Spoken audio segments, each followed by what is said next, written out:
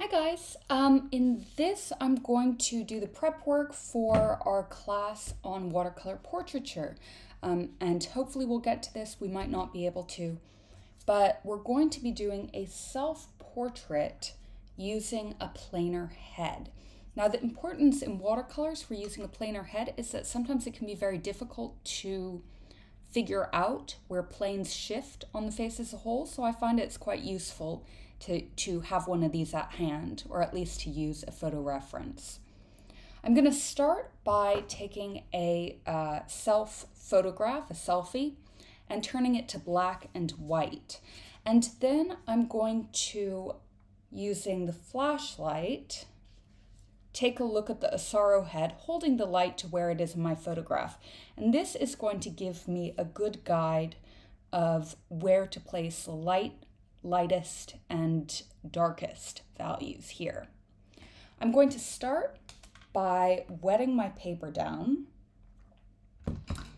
And I've made this a little bit darker than the one you'll have in class, so the colors are bleeding a little bit, but that's just so it'll show on the screen. So just wetting this down. And as this dries and becomes a little bit less saturated, I'm going to mix together some skin tones using a piece of paper with a little hole in it as a guide. And so for my skin tones, it's going to be, I'm going to start out with a main mix of just red and brown. And then to cool the tones, I'll move into adding some blues and other colors. So let me just revert this to the original. And I'm going to move along and create these colors. So let's get started.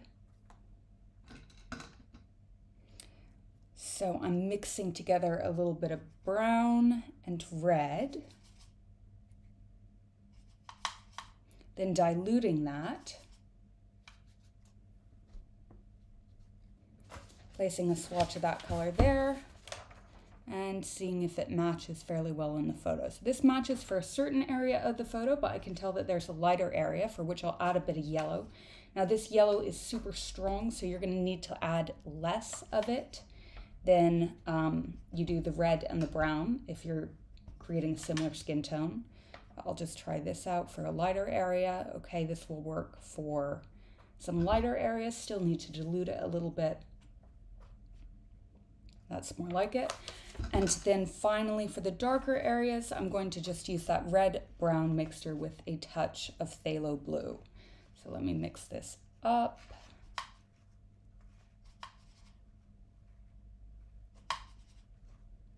And the blue is very strong here as well, so you don't want it to be too blue heavy if you're making a tint for cooler parts of the skin.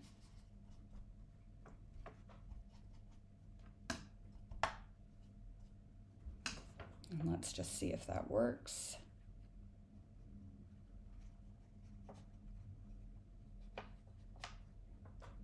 I'm actually going to shift that instead of using the phthalo blue because that to me seems a little bit too cool. I'm going to use a bit of purple, and this is going to warm that cooler area up a bit. And yes, there I have it. That's a little bit more accurate. Okay, and now starting on the Asaro head, you can either try to impose sort of where the light and shade areas are on your self-portrait or work here. I'm going to just work here using this as a reference because it's a little bit easier doing it that way. And I'm just going to start with a wash of all the second lightest areas. The very lightest areas I'm going to keep completely clear. And you'll note that the eyes have shade as well.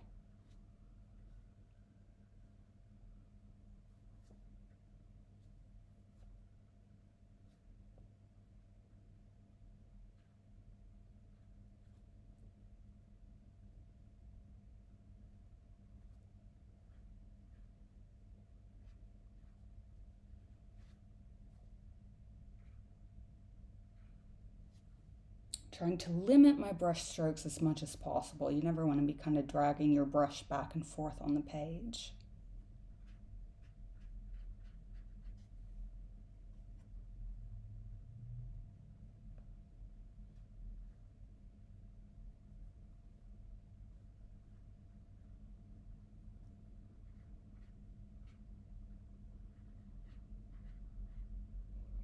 Sometimes it can be difficult to figure out what the lightest values are and what are the darkest values. And one thing you can do to help with this is simply take a photograph of your reference and on your phone, turn it black and white and enhance the contrast and the exposure. And those will give you more sharply defined areas of light and dark. Now I'm going to come in with my middle color for the second darkest areas. So I've got some here. Sometimes you need to let your paint dry a little bit so you can come in with another wash, because if the paper is too saturated, the paint will just kind of sit on the surface.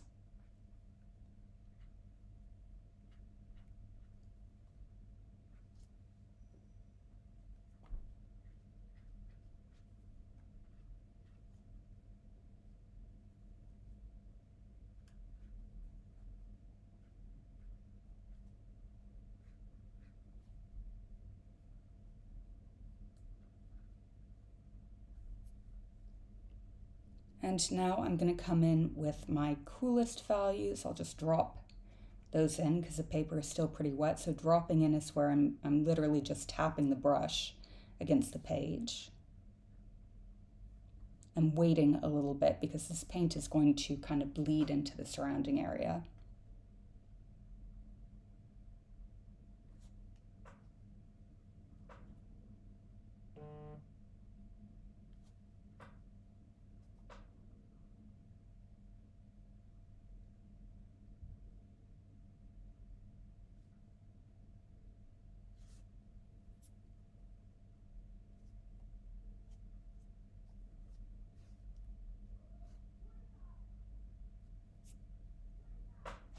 If you find your paint's kind of escaping into areas it shouldn't be, you can try to wrangle it back with a little bit of a tissue.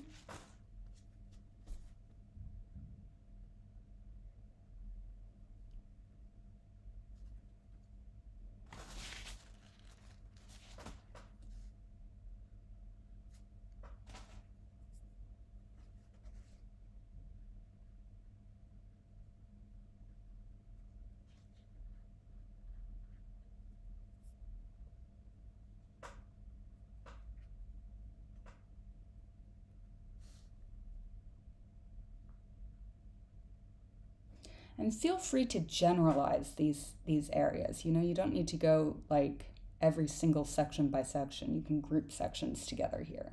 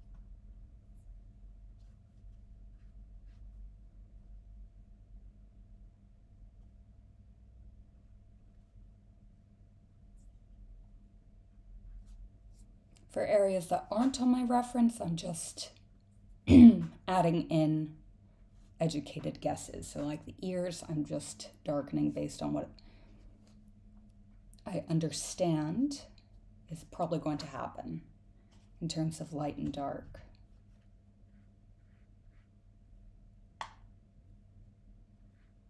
Oops, it's a bit too dark for the chin.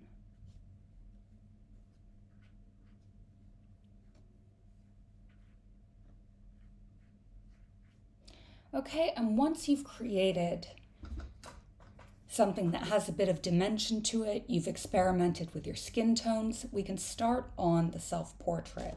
For the self-portrait, we're going to follow the same kind of logic that we did with our line and wash drawing.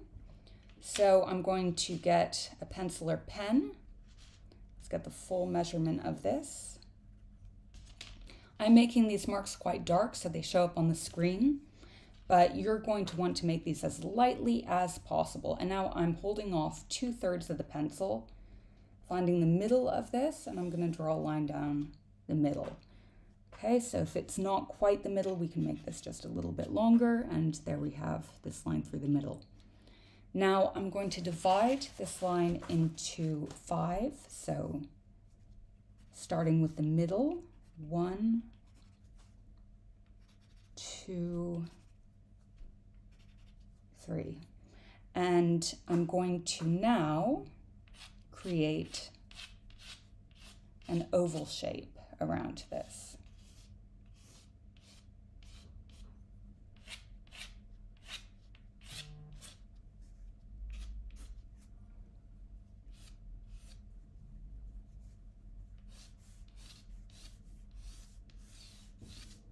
Okay, slightly down, so from the hairline, I'm going to divide this into thirds, 1, 2, and 3. And I'm going to plot out where the nose is by coming down from the inner corners of where the eyes are and drawing a ball in the lower third from the eyebrow ridge to the bottom of the nose. I'm going to put in 2 circles for eyes. And from the center of these, move straight down. And I'm going to divide this section as well into thirds, with the center of the lips aligning with the pupils. And then the ears will come around somewhat around here. Now that they may differ based on your portrait. But now that we have these markers out, we can individualize our faces based on our own self-portraits.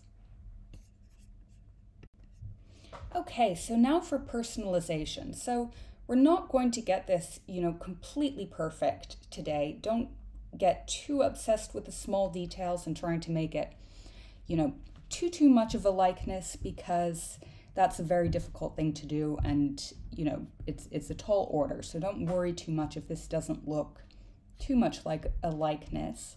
But I'm going feature by feature and making adjustments based on what I can see in my individual features. So you might find that the eyes have slightly different widths. If most of our photos are not going to be directly straight, no matter how hard we try to make them. So there will be some kind of changes through, but just try to make everything match up side to side. So tops of eyelids, tops of eyelids. Okay, so I have kind of squarish upper eyelids, so I'm just going to get that.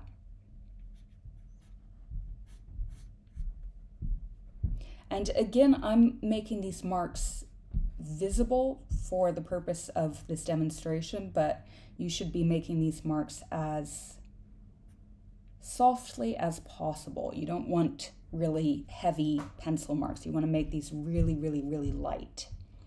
And then I'm going to move in. Let's come down to the nose. Moving through the bridge of the nose.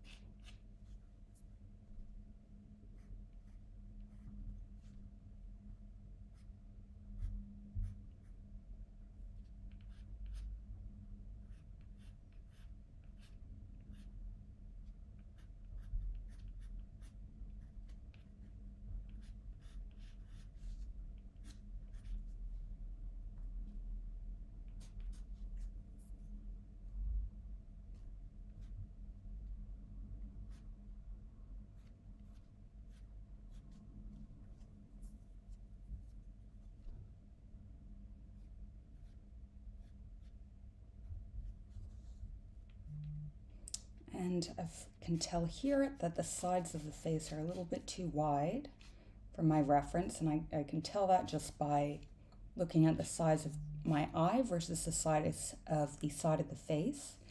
And then I can find where the face starts to curve inwards by looking at where my jawline sits in relation to the rest of the photograph. So in this case, it kind of starts to move in around where my nose is on this side.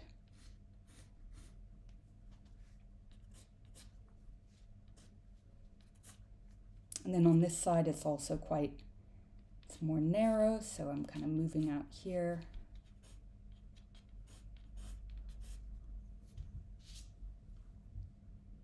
And I can tell that my ear is going to start coming up around here. There's a little bit of visible ear, so just using really simple, basic shapes.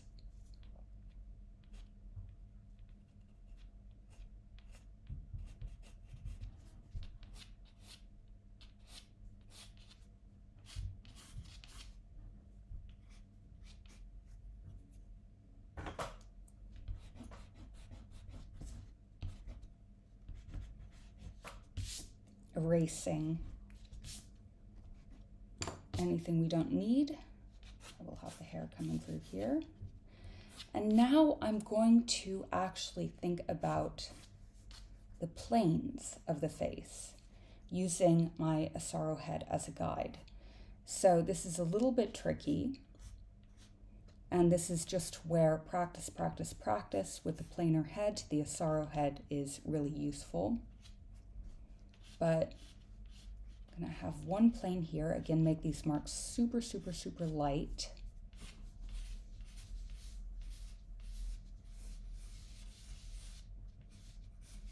Kind of a circular dome for the top of my head, moving to the sides.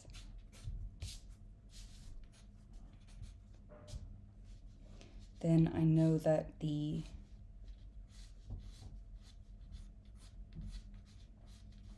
volume of the sides of my face is going to kind of follow a pattern like this.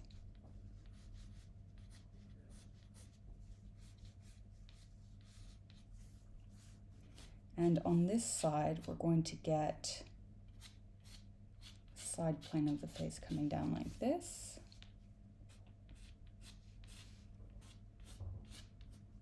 Coming down like this. Here you can see I need to move my chin kind of inwards a little bit.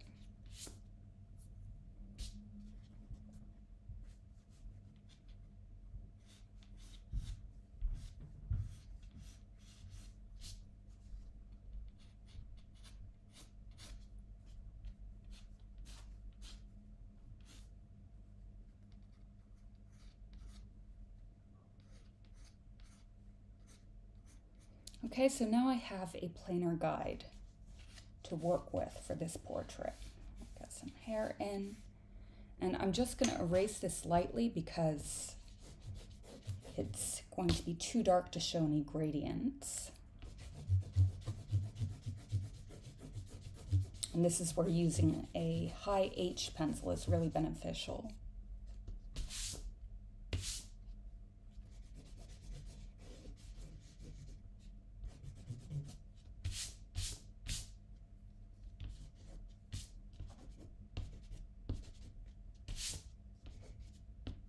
And I'm going to use a bit of candle wax to plot out some highlights, so let me get that. Okay, now I've got a little bit of wax in my hand, and I can see there's a highlight just around the eye, on the top of the nose, coming down the side of the nose, on the side of the lips, side of the jaw, and kind of around the ball of the chin, maybe the top of the ear. And now I'm going to just wet down the page. So I'm going to try and erase this just so that it's visible to me.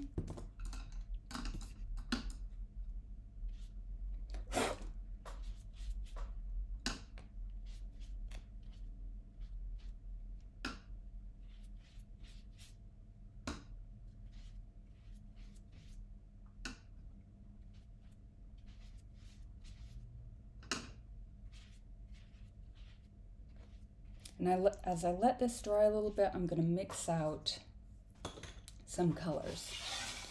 So for this, I can either simply use the colors that I've mixed together here, and using my black and white photograph, go dark, lightest, very lightest, or I can do a wash to begin with to look at the tone, and then glaze some of the values over. So that's going to be what I'm going to do. And for that, I'm going to make a grayish color, a base color, by adding phthalo blue and a little bit of brown and a lot of water. So this is going to be a really, really light color. And I'm going to use this to do a base painting that shows the simple light and shade forms on my face. So let's come in. And this is where I need to revert back to kind of using both a sorrow head and photograph to recognize where these forms start and stop. Sometimes you have to kind of make yourself move more quickly than you'd like, or you get kind of confused as to how to generalize the features. So generalization is a very good skill in watercolor portraiture, but one that's very difficult when we're looking at people.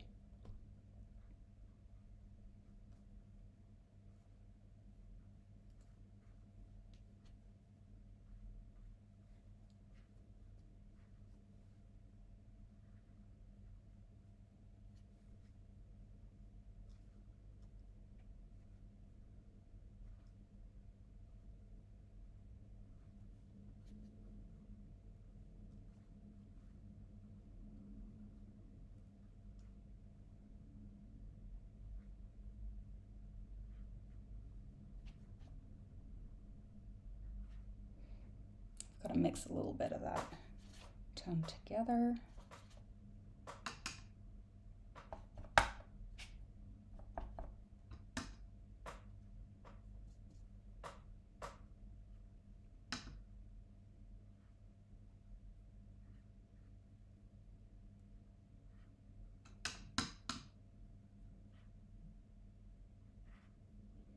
And in terms of, kind of moving the paint around, you can just block off sections.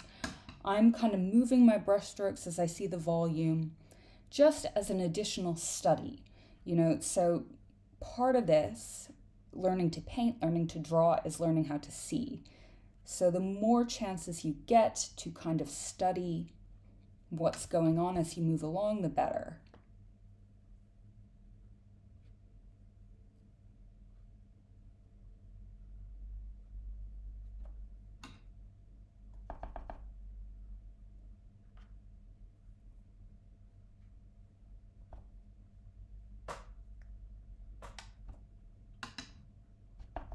I'm also moving across the painting, so you want to kind of get an idea in your head at the rate in which different places are drying. This is one of the most difficult parts of watercolors because it's really predictive and it really depends on a bunch of, factors. What paper you're using, what the temperature of the room you're in. So just do your best here.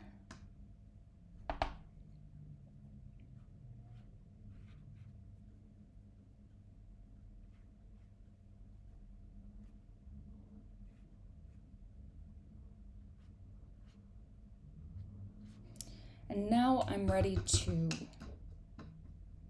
let me just actually deepen up some of these tones.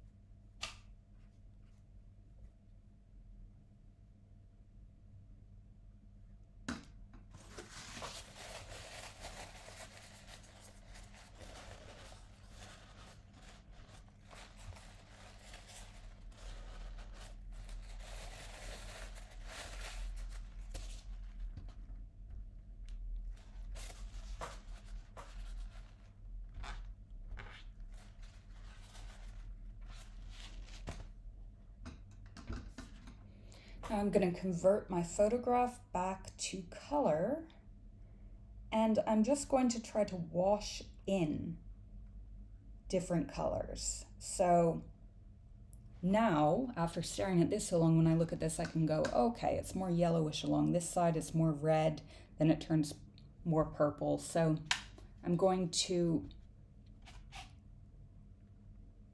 just start experimenting, coming in, washing color over these areas. You might notice that it's a little bit too dull if you simply match the colors, the color mixes to exactly what it would have been directly. So you might need to add a little bit of yellow, you might need to dilute it, add less brown, because this is already going to kind of be browning the colors. So, I mean, you could even probably come in with pure red for some of these areas that are warm.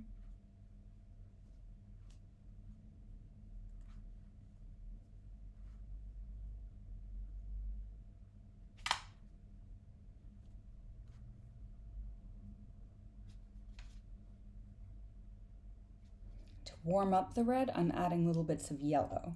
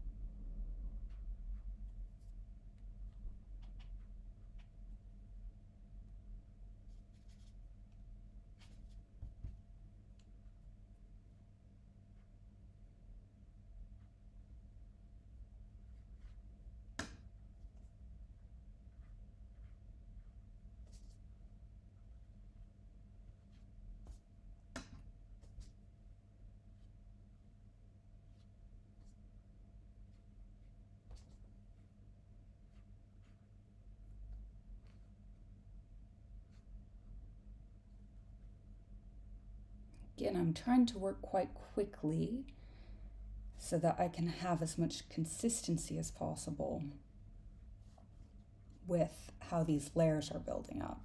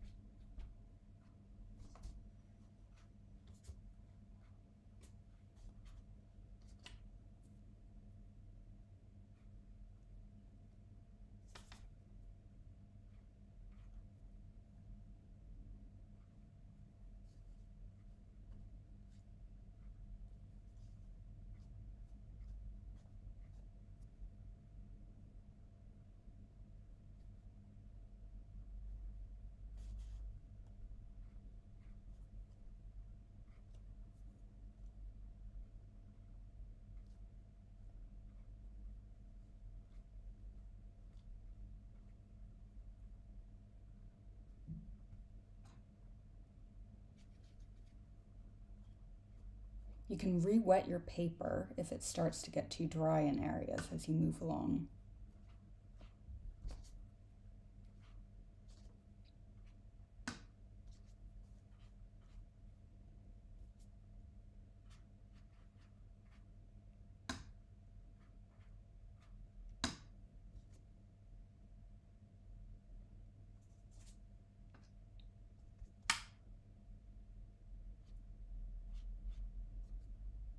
I can see the wax resist taking effect. That's what's blocking off some of these areas of highlights.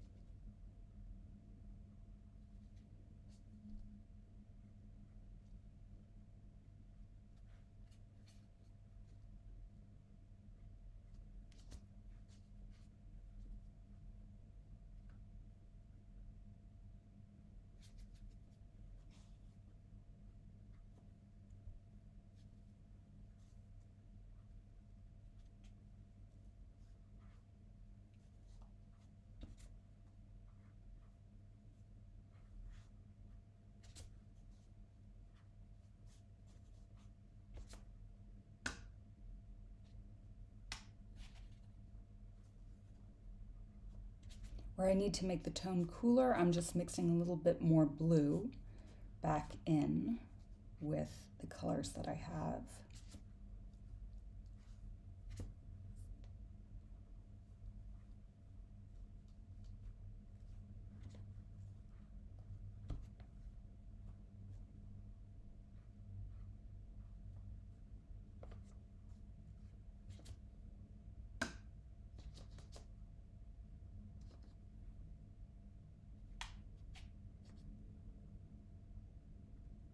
And the ear tends to like have this kind of reflective, super bright area near the edge. So I'll just get that in.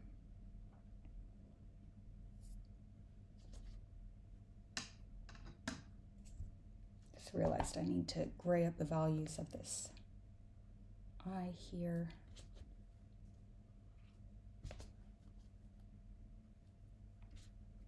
Now I'm going to start moving in with the hair as I leave this to dry for the most part. Just before I do one thing, which is add a little bit of a shape on the nose.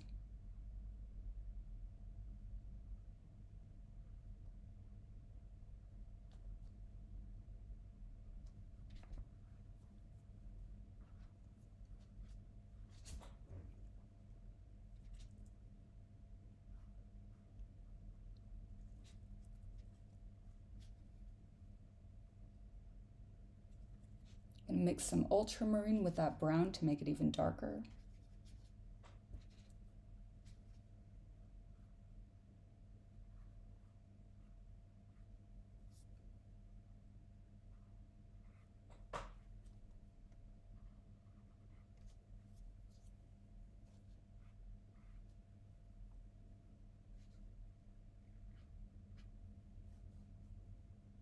And just kind of gradually add yellow to that.